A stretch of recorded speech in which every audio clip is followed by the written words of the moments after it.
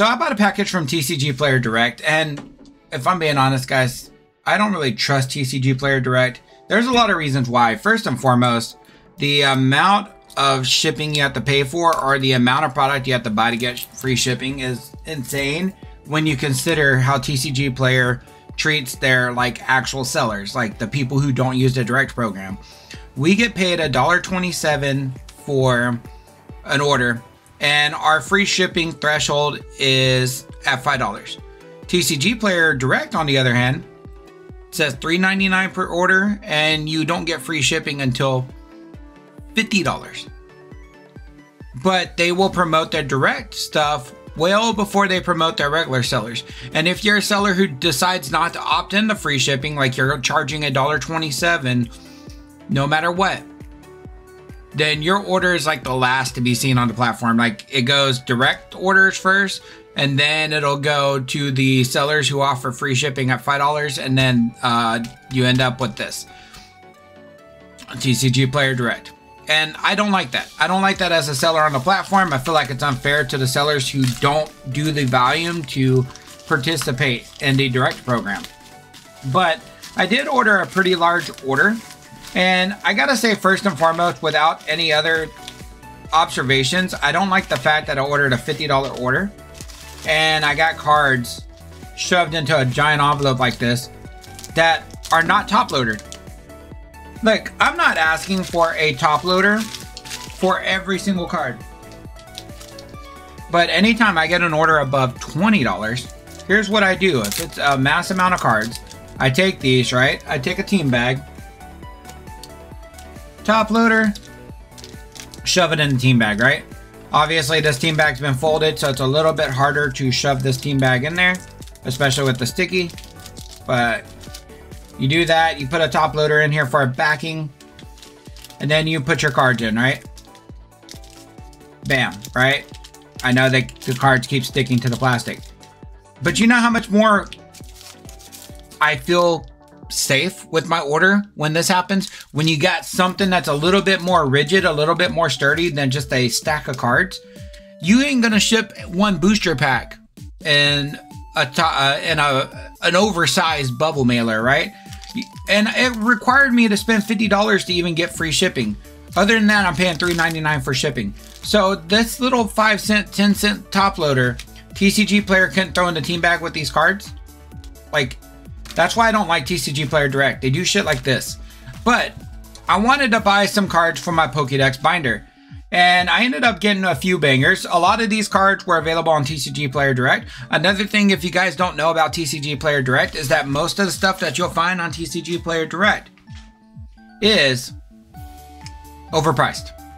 There was a lot of cards where the only copies available on TCGPlayer Direct were $4 or $5 above market, and I wasn't paying that, considering I'd have to pay $50 just to get the shipment. So I got all the cards that pretty much match the market. Some of these are amazing artworks, like this Metapod right here and this Spearow. I love the warm colors used in the Spearow. Giovanni's Nidoran, Koga's Kakuna, the Eradicate, beautiful card. And it was just a bunch of random cards. Blastoise from Celebrations, Alolan Ninetales, beautiful. Raichu and Alolan Raichu. And essentially what's going to happen is all these cards are going to be put into my Pokédex binder. Obviously, there's some Pokemon like Venusaur where there are higher rarities that I would want in the Pokédex binder. And the way my Pokédex binder works is I have 2 copies of each Pokemon in there, and then 2 copies of any variants, like Alolan Raichu, for example. And essentially, like for here, I would have 2 Venusaur cards, and right now it'll be these 2 Venusaurs. But whenever I get one of the higher rarity Venusaurs that I prefer the artwork for, I'll replace one of these Venusaurs. This is my favorite Butterfree card. I love the Crosshatch Reverse, beautiful card. This is a League promo, but it's beautiful. Look at that. And then an Alolan Sandshrew.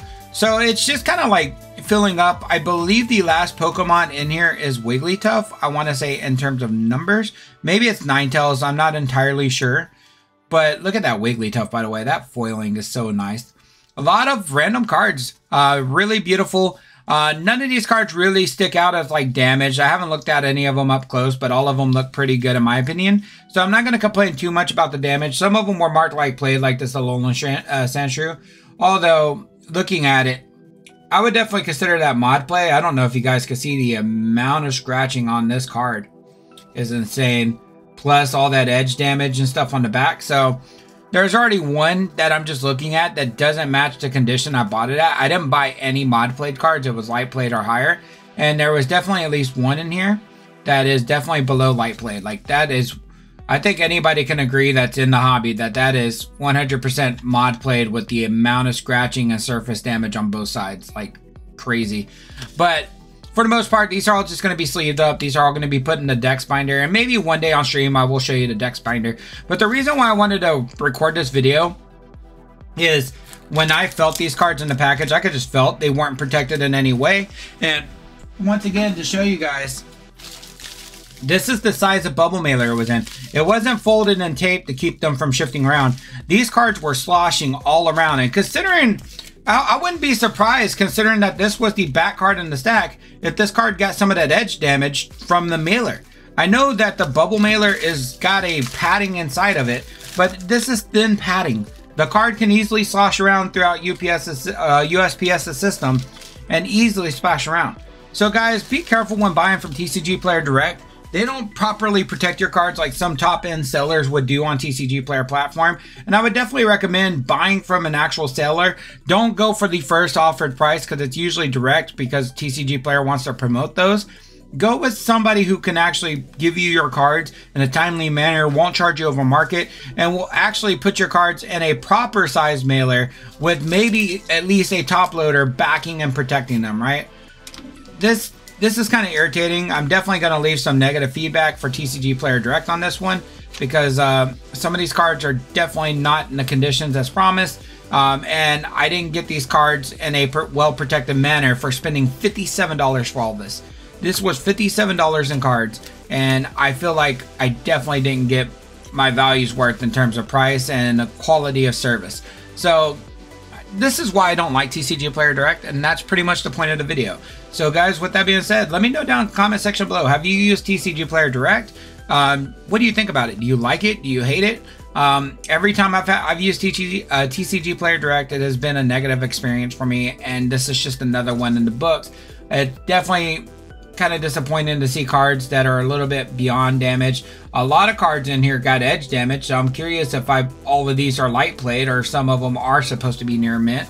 But with that being said, guys, I will catch you on the next video. Keep it awesome.